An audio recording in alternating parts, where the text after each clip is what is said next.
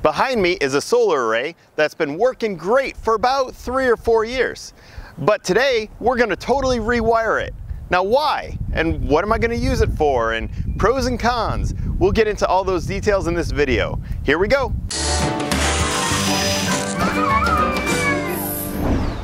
Hi, I'm David. Welcome to my channel where I like to DIY renewable energy and energy efficiency projects. Behind me are 3 solar arrays. We have a 5.1 kilowatt array, a 4.4 kilowatt array behind me, and just to my left, your right, is a 3.3 kilowatt solar array. Now I've had 2 out of these 3 solar arrays wired up and they've been working well. And the last one that I installed last fall is not yet wired. So we're gonna wire that one brand new and we're gonna change the wiring of these 2. But they've been working for me, so why change the wiring in the ones that have been working? Well, the reason is that just recently I picked up some Growatt brand inverters. Now I've been testing one of the Growatt brand inverters on my workbench in 2 previous videos. Now that inverter is a 5,000 watt inverter and it can take up to 6,000 watts of PV going into it. But it's a high voltage PV charge controller that's built into this unit. It's an all-in-one. So it makes for very simple wiring, but it needs a higher voltage, up to 450 volts coming in from the PV array. Now these 2 arrays right behind me, they are wired for lower voltage systems. A lot of charge controllers only go up to 150 volts. The Victron charge controller that I've been using actually goes up to 250 volts. So it's been working really nice. There's nothing at all wrong with my Victron charge controller, but I just want to try something new. So I picked up these Growatt brand inverters, and I actually bought 3 of them total after the first one worked so well. So I now bought 2 more so that I can create a 15 kilowatt inverter system. So this array right behind me is wired as 3 strings, 4 panels per string. I'm going to change that up. I'm going to make 2 strings, 6 panels per string. We call this series connecting the panels. So we're running positive from one panel into the negative of the next panel, and then the next one and next one. 6 panels in series. When you series connect your panels, you increase the voltage, but the amperage stays the same.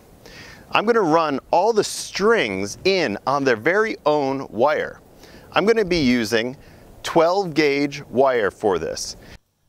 Currently I have a conduit underground right here from that array, but I don't have one from that array or that array. I need to combine them and put them in this conduit.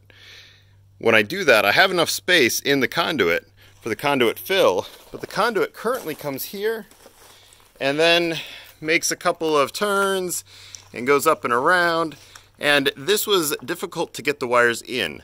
So I am gonna do the terrible task of pulling up the patio. The pavers came up pretty easy. So now we have a straight shot there.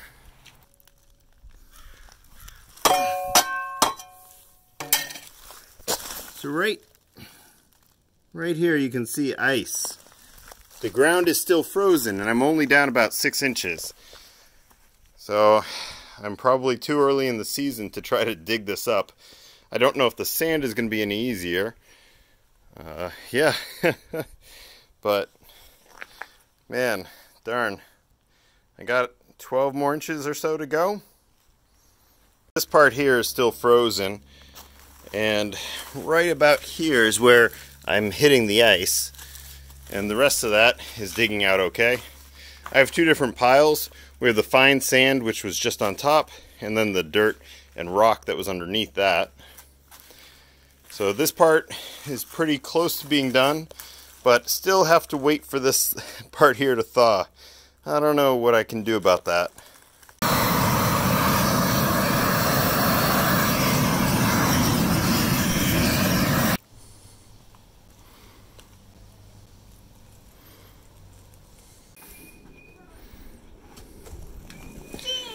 Wow!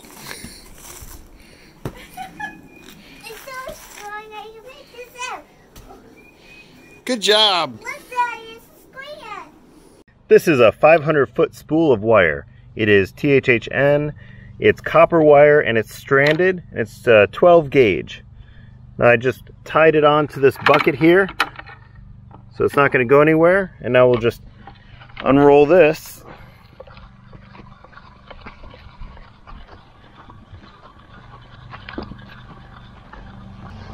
And when I've unrolled it to the other end, I set up a bucket at 100 feet away from the other bucket so I can wrap it around.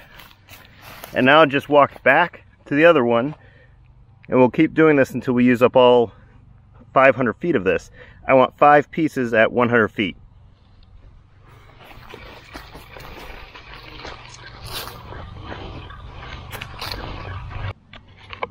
Well, the spool is empty. I just finished this roll off.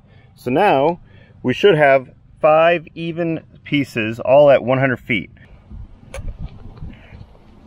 There we go. And now we'll do the same on the other end.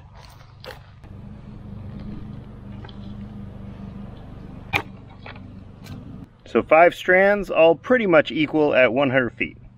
These panels at MP are about 9.3 amps, so I think I could have actually used 14 gauge wire, but I chose to use 12 gauge wire because this is about 90 lineal feet of wire to get into the garage from the solar array.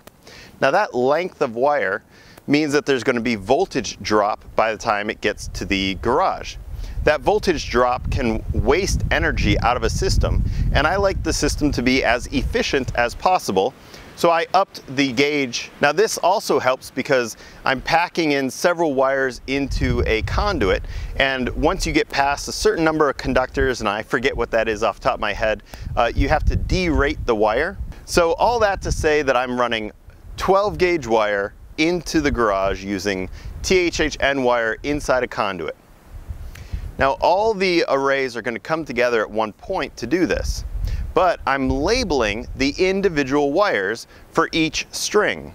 So my wife here is helping me. She's putting these little stickers that say a letter on them. So it's A or B or C, and we're putting that on each end of a particular wire. So now all the solar arrays come together. They're all using 12 gauge wire. I now have 6 positive wires and 6 negative wires. I'm also including my original ground wire, which was a 6 gauge wire. So I'm still going to reuse that ground wire, which goes to a ground rod out here at the array and runs through the same conduit. Now for conduit fill, according to the NEC, which is the National Electric Code, you don't count the ground wire as part of the fill because it's not a current carrying conductor. I'm actually not that good with ground and bonding, and I probably screw up those terms all the time. So let me know in the comments below what the actual definition is. I also bought this really large plastic junction box to put out here at the array. Now that's going to allow for a little extra bit of wire. Well, if anybody remembers the back of my solar array, I used to have a Midnight Solar disconnect box right here with some circuit breakers. I've swapped that out for this piece of plywood and this 12-inch by 12-inch by 6-inch deep junction box. We've got the conduit now leading up into it. We still have the expansion fitting right there. This is the conduit where I'm going to pull the wire up, and this is part of an expansion fitting like this one. It just allows for some movement up and down with frost. So I'm going to pull the wires up through here, and then the last little section where it goes in, I'm going to add that onto the wires after. But this will give me lots of room to pull that bundle of wire straight up out of the ground, because it's going to have a lot of friction. It's going to be tough to get. So I'm taking so this is the end of the hose for the wet dry vac. I'm going to put that on there, and it just goes right over here to the wet dry vacuum. Turn this on.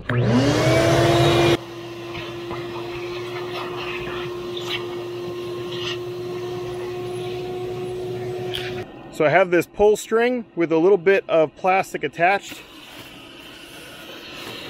and we're just gonna take that. There we go. Needs a little bit of help because it's kind of stretched all the way over there.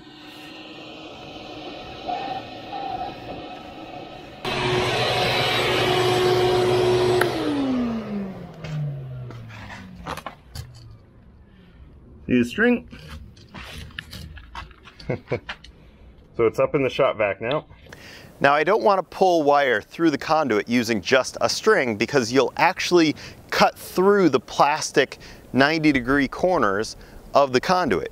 Even though I'm using shallow sweep 90s, you'll still cut through them. There's just too much friction. So I'm going to switch over to a 1-inch wide webbing material. Now they actually sell this. The name in the industry that I've heard is mule tape. So I'll leave a link to actual mule tape, but I had some old leftover webbing. It's just a 1-inch wide webbing. It allows for when you pull that, the friction is spread over a larger area. That way you don't cut through the plastic conduit. I have a piece of webbing which is tied on periodically to these strands. I have a whole bunch of 14 gauge, and down here at the bottom, 1 6 gauge for the ground wire. Now this is going to be a lot to try to fit through this. I don't know, wish us luck. Now that I've tied the wire onto this webbing and I've even taped it with some electrical tape to make sure it doesn't come loose, it's time to pull the wires. So I'm going to get on one end at the garage and I'm pulling that webbing, and my wife is out at the solar array and she's guiding the wires in. Now she can't push the wire in, but she can guide it to make sure it doesn't kink right where the conduit ends at the junction box. Now the lube that I'm using is a foaming lube. So you actually put one end of the foaming tube into the conduit, you squeeze it until some foamy lube comes out. And I think I did that twice during the pull.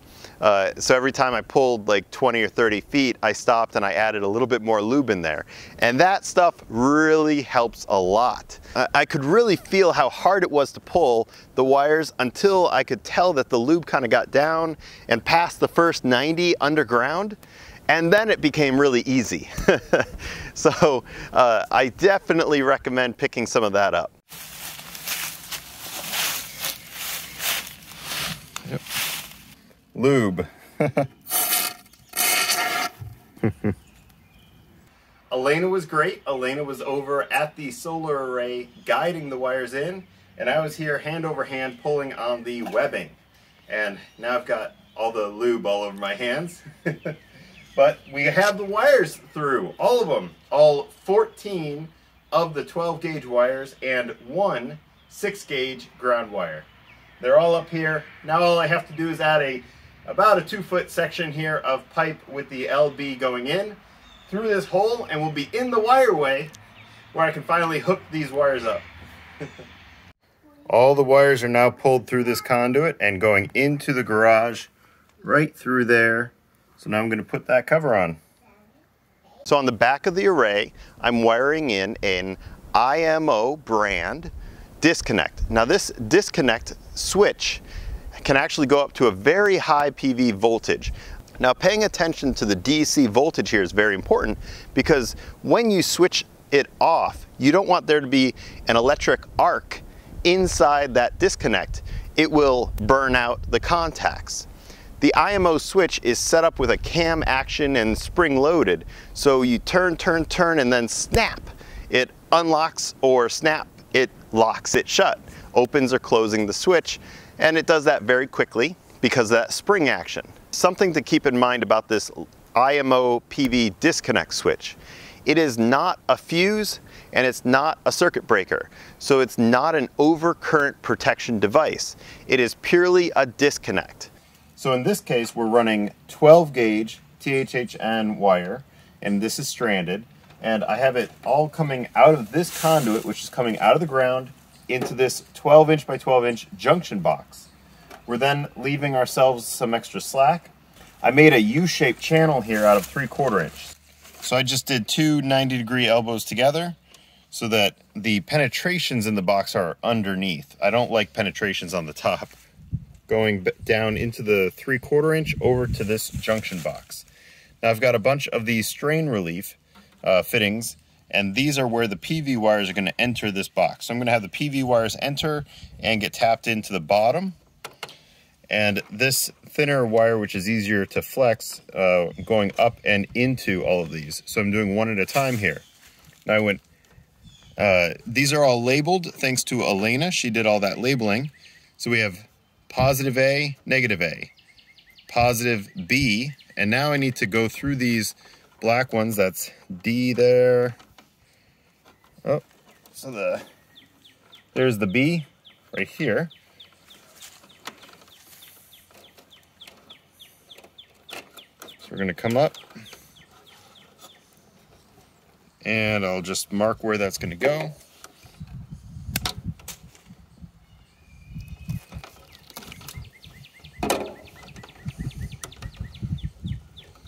We're going to put that right there.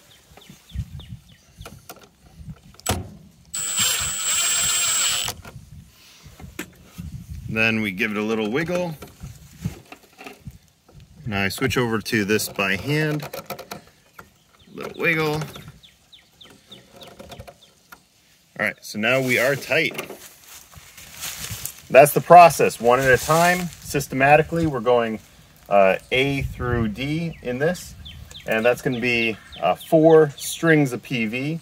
So we're going to be breaking both the positive and negative using this IMO switch, and that's why I can switch up to like 1,000 volts or something.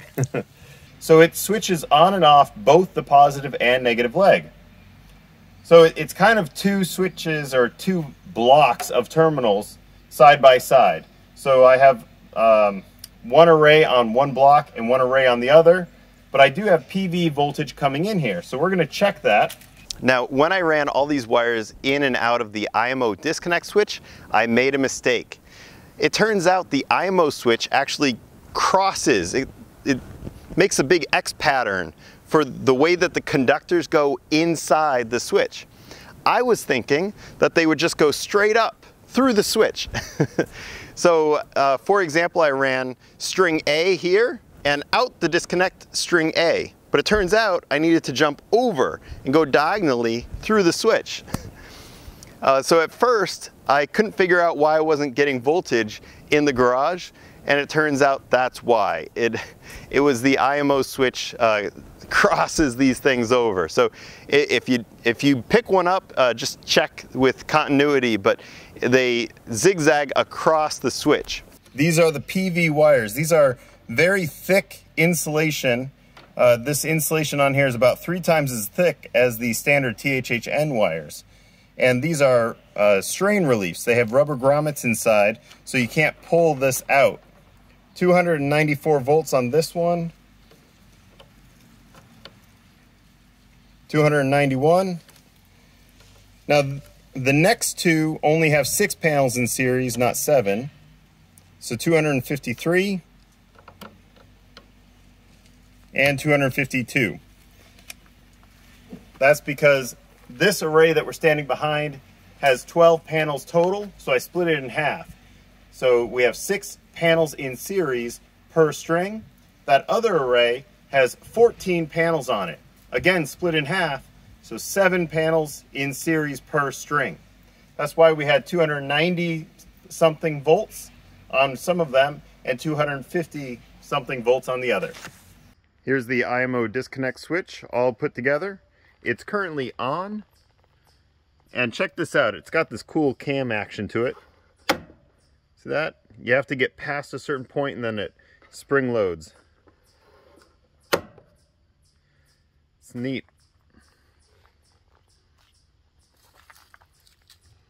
And here's the model that I'm using. So all in all, it was a lot of fun to rewire everything. I did some tidying up. I used a whole bag of zip ties, just zip tying all these wires in place to the solar panel frame. Stick around for the next one where hopefully we're going to get all the Growatt inverters up on the wall and power them on. All right, thanks everybody so much for watching. If you enjoy the videos, please like, subscribe, comment, and share.